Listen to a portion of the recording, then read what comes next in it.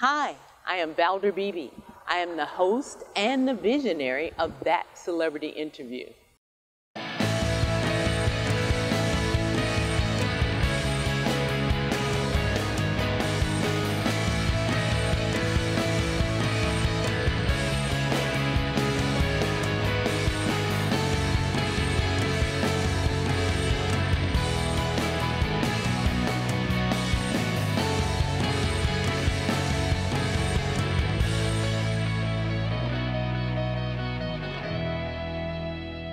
Good morning. Thank you so much, and welcome to the Valder Beebe Show. We're live here in Dallas, Texas. I want my audience to know that October is RSV Awareness Month, and Dr. Michael Forbes, along with Vanessa how do I say your last name, Vanessa? Lachey. Lachey. But it does look like it's spelled Lachey, so either way, I'm fine. Okay, Lachey. They're here, and Vanessa's a mom of 3, so she's going to give us some great information, and they're going to raise awareness. If I could start with you, Dr. Forbes, Sure. What is RSV? Give us the actual word for the acronym. Sure. RSV stands for Respiratory Syncytial Virus. That's a mouthful, and so we refer to it as RSV. RSV causes an epidemic every year. It is a highly contagious, very common virus. It's in the same family as the flu virus, influenza. It's responsible for about 125,000 hospitalizations every year and about 200 deaths every year. So a pretty big deal. Now, most kids will get infected by the virus by the age of 2. But if you're a preterm baby, meaning less than 36 weeks gestational age, that infection can become a very serious infection as those babies are considered high risk. Vanessa, I'm going to switch over to you because you're a mom of 3. Have you had an encounter with this? I have, and it was one of the hardest times of mine and my husband's lives. Our youngest, just as Dr. Forbes said, was a high-risk baby because he was born at 30 weeks. And I knew that he was a preemie, so I knew that there were things that would go along with that I would have to be on the lookout for and aware of. But what I didn't know about was RSV. I had heard the letters in passing, and honestly, I thought it was a condition. I didn't realize that it's an actual common contagious virus that when it comes in contact with a high-risk baby can be fatal. And in fact, my son was misdiagnosed a couple times. People are like, oh, it must be the cold or the flu. So we had him tested for the flu, and they said it's not the flu. So it's a virus, a cold virus. He'll get over it. And after almost a week of a high temperature and me trying to keep him comfortable, a nebulizing machine, I'm like, this is not right. Something is going on here. So all of my mommy's senses were tingling. We ended up taking him to the hospital, and he ended up having to get admitted and hooked up to a breathing machine for 6 days because he did have RSV, and since he was a high-risk baby, his body wasn't able to fight it off. I'm so upset at myself that I didn't know what it was because I always tried to be over-prepared, and that's why I'm so proud to be on your show and sitting here with Dr. Forbes, and I've partnered with AstraZeneca to help spread awareness. Just as you said, October is RSV Awareness Month because November to March is critical season for prevention, and there's no treatment now for RSV, so we need to try to stop it from spreading.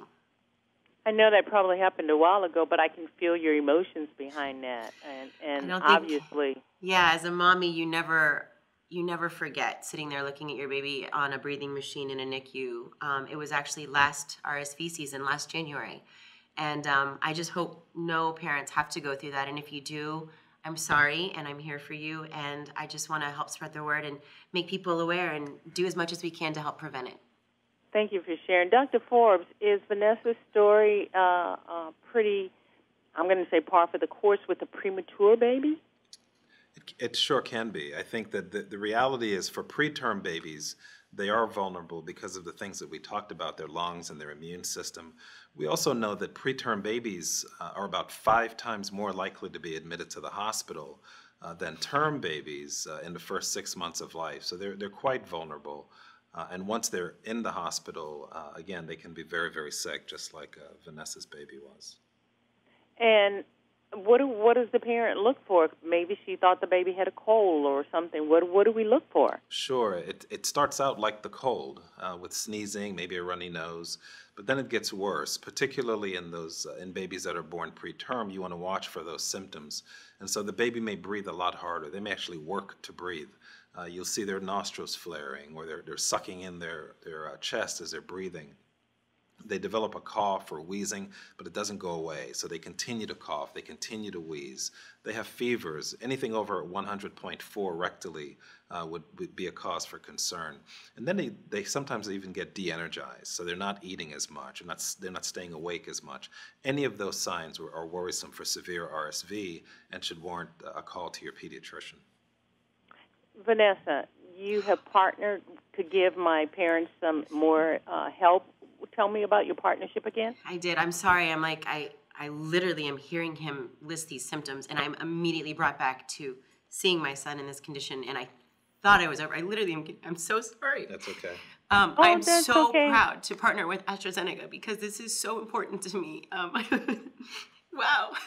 No, that's okay. I told you I could feel your emotion. I think I got when you said, I know, and when he started talking about the de-energized, I just thought, well, he's just fighting this. You got to talk to your healthcare provider. You have to find out if your baby is high risk, and if they are, you need to be extra careful. Thank you so much. Especially during November to March, you need to wash your hands as often as you can. Wash the baby's hands as often as you can. Change their clothes, change the bedding, because germs do live on clothes and bedding. If you have a sick baby or a sibling, I have 2 older kids, try to isolate the sick one as best as you can, especially if a high-risk baby is in the house. Because this isn't like, oh, well, germs are good for them and their body will build immunity. It's not the case with a high-risk baby. I am walking proof from the bottom and top of my heart how severe it is, and how we need to understand that when you check for cold and flu, also in the back of your mind should be, is this RSV? Let me ask my pediatrician. Let me ask my healthcare provider. And like I said, there's no treatment right now, so prevention is key. No question. Vanessa, I want to thank you so much for sharing and being so, as we say in today's modern times, transparent. Thank you. I want to thank you for that. And I want to ask you, can we watch you coming up on some kind of Christmas movie real soon? Oh, wow. You must have Googled this morning. Yes, and you know what? It's fun when I get to mix business and pleasure. I did a Christmas movie because I want something I can sit down with my kids and watch. And it really is a beautiful thing to be able to evolve, not just as a mommy, but as a working actress and a host, into things that go along with being a mommy. So I play a mom in a movie on Lifetime. It's called A Twist of Christmas, and it's out in December. Well, we will be watching you. We'll also watch you in Top Chef Junior. We know a little bit about cooking you. with kids. Doctor, I want to thank you and Vanessa. And Vanessa, thank you so very much. I really appreciate you guys talking to my audience. Thank you. I do want to just suggest that if anybody has questions, to go to rsvprotection.com, because I know that while we sit here and talk with you, there may be questions later after our interview, and I want them to be able to have a hub to go to. Be blessed, and thank you for all that you do. Thank you so much.